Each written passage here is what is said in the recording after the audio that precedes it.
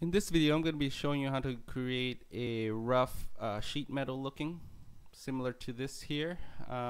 It was given to me without no dimensions, so it's going to be a rough. I'm trying to estimate it to whatever the dimension it is and to make it look as close as possible to what I see here.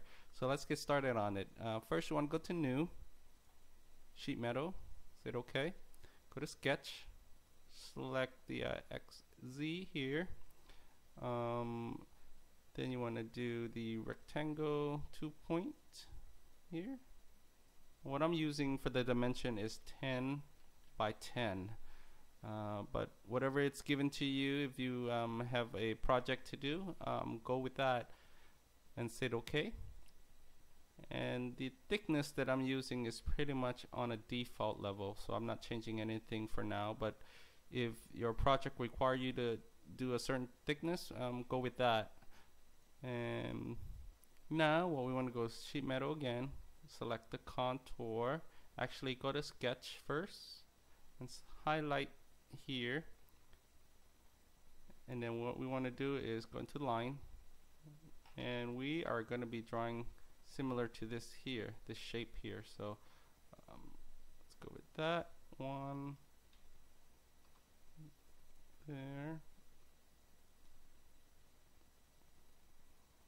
Select there. That should be okay. Doesn't have to be perfect. Select there. Select there. We want something that looks similar to what it was given to us. So this looks about right. So once we do that, we go to Contour Flange. Highlight the line that we just drawn. What we want to do now is select here, select the top line, so then it'll draw it for you. As you can see, there's that one, and that one, and these are all default gaps here that you see. And then say apply, and you can just close this. There you go. Now we're going to finish it up with a flat sheet, just like that. So let's see here. Let me see what I could figure out on this. Okay, let's do it this way. Flange, select here, take it to the 2s, right about there. That's good. And then what we want now also is from, so we want from here.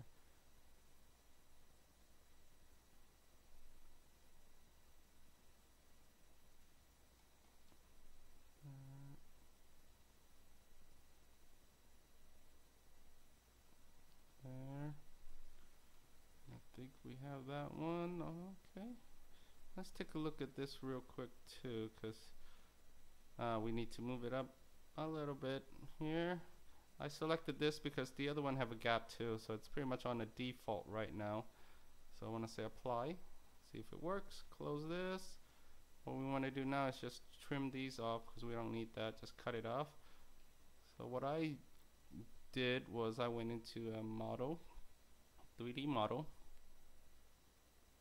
select sketch, and I'm selecting the back side of it for this, and I'm using the project geometry because I just want to add these line on there. So there, you don't see it right now, but it's added to the back of it. Here, and if you find another method of doing this one faster than what I'm doing now, there's usually is, but yeah, feel free.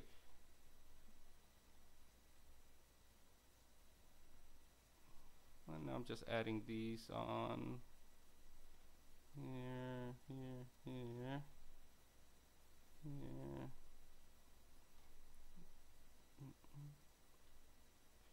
There. Looks about there. Okay, and set finished. Go to extrude, select there and there. What we're going to do is cut. Hit OK. There you have it. Go back to sheet metal. What we're going to do is just create a flat pattern. Give it a second here, and there you go. You have it flattened. Fold it.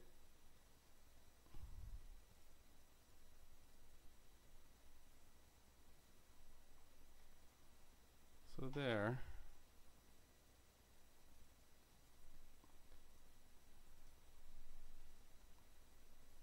Pretty similar, huh?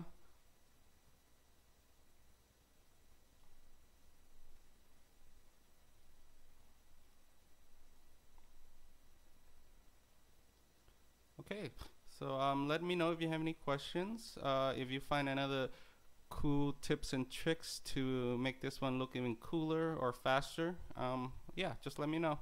All right.